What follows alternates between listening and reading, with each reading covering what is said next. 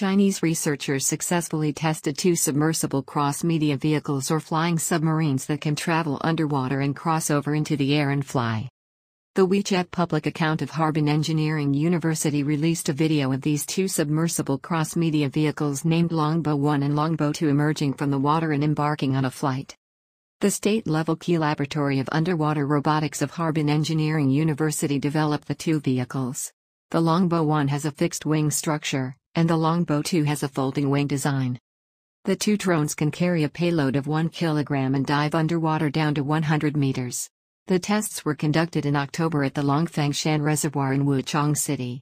After navigating underwater for more than 40 seconds, the Longbow drones dived into the water, emerged above it, adjusted their flight altitude, and took off. The entire process was completely autonomous. The team at Harbin Engineering University conducted numerous simulation experiments using the CFD technology to evaluate their designs of the Longbow 1 and Longbow 2 based on the various performance parameters required in air and water.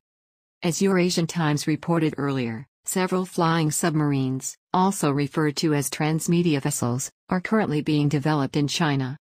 China views these transmedia vessels as one of the cheapest and most effective means of destroying the defense system of an aircraft carrier fleet, according to Ji Wanfeng, a professor at the Naval Aviation University in Yantai, Shandong Province.